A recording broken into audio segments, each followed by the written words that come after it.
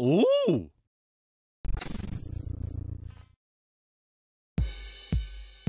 It's the best sport in the world. The excitement of a fight night, the thrill as they go to battle, and the joy of seeing someone who give it the big and get an absolute pinger straight on the nut. Bosh, good night. You can't beat it. Boxing is life. But sweet child of mine, has it got some bloody flaws? It's the most cutthroat business within sport, which from time to time can ruin its dignity. And this is why. I mean, where do we begin? How about this?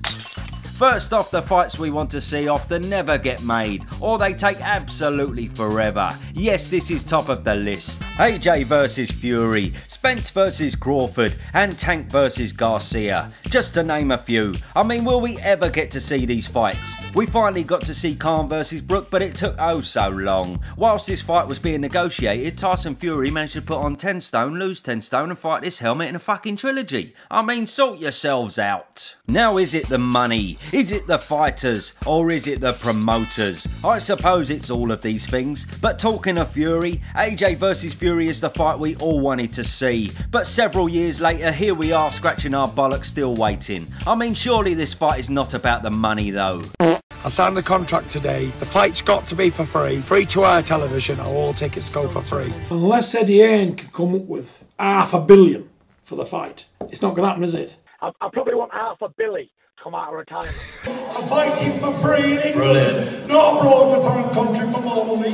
Here for free for the people. Ah, see, I told ya, nothing to do with the money. This fight falling through must have been Hearn's fault. Pull your finger out your arse, Edward. You heard the man. Just give him 500 million quid and he'll fight Joshua for free. I mean, you can't say fairer than that, can ya?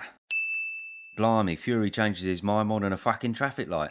But in all seriousness, yes, it is predominantly the money, but the greed and power struggle of promoters and fighters is something that will unfortunately never change, stopping us from seeing the mega clashes, which leads me on to the networks, probably the biggest issue in the fights never coming to fruition. Here are the big players. We've got Hearn at DAZN, Warren at BT Sport, Heyman at PBC working alongside Espinoza at Showtime, and Bob Arum at ESPN, just to name a few. Now, it's never going to be the case that all fighters will be on the same network, but the strained relationships and egos of these boxing moguls are basically ruining the fans' chances of ever seeing those history-defining fights, and that is just wrong. Leaving you with pay-per-view spectacles such as Ortiz versus Martin. Brilliant.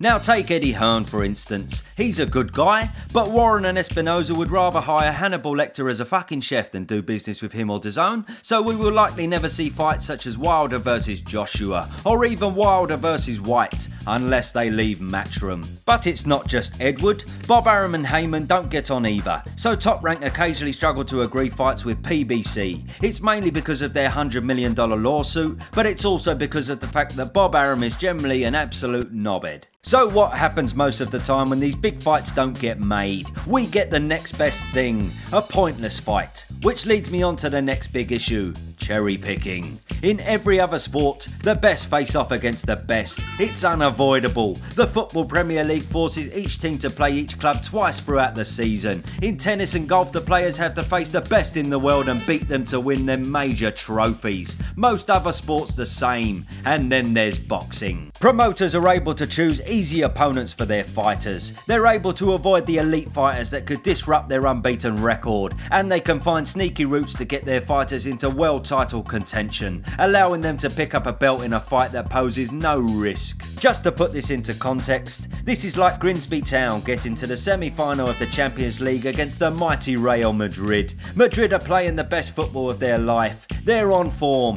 and they're better than ever. So the Grimsby manager says, nah, fuck that, we ain't facing them. Let us know who wins the other semi, and then if they're shit, we'll face them in the final. Cheers. Correct me if I'm wrong, but that just wouldn't wash. These days an unbeaten record seems to be all that matters for a fighter, so keeping that as long as possible means avoiding the test that we all want to see, and that is just not on. In the old days their records were mental, they didn't give a monkeys. It was about pride and legacy, and determining who really was the best. A loss meant nothing, but delving deep into the records of some of the biggest names in boxing today, you can clearly see the padding, and this leaves us unsure if he or she really is the full package. However, when those cherry-picked opponents actually have themselves the fight of their life and they outclass the prodigy, what normally happens? They're robbed. From a dodgy decision. Yes, one more problem unresolved in the world of boxing. It's the judges. The free judge formula has been around for decades, but the cracks have been showing for a very long time. Too many deserved winners are being stripped of that life-changing win, because these plonkers should have gone to Specsavers. Now, I'm not going to sit here and say I know how to better this system, but with fights like Taylor Catterall causing outrage among fans, it's time that something was done. And now to finish off my rant. The biggest problem with boxing that tops everything we have spoken about today, the biggest issue among the many this great sport has, it's Mr. Floyd Mayweather. And I'll tell you why. It's because